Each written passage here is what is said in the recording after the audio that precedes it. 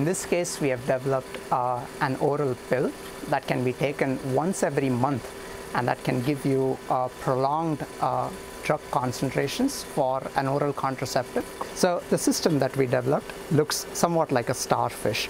So it has 6 different arms associated with it, and the 6 arms are joined together at a central core. Now the central core allows the dosage form to be folded up and placed into a gelatin capsule. Okay. Once the patient takes this gelatin capsule, the gelatin capsule dissolves and the system opens up. And certainly one of the things that we've considered, particularly with contraception, is also combining some of the work that we've done for HIV with the work that we've done for contraception, to again protect people from, for example, HIV infection, as well as provide contraception.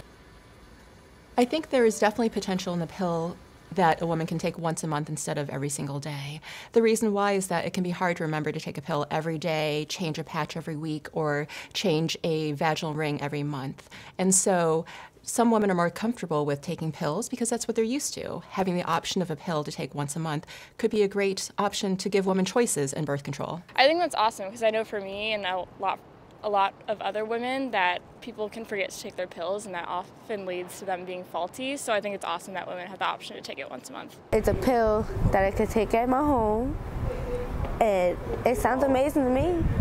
It sounds amazing to me. I would love it.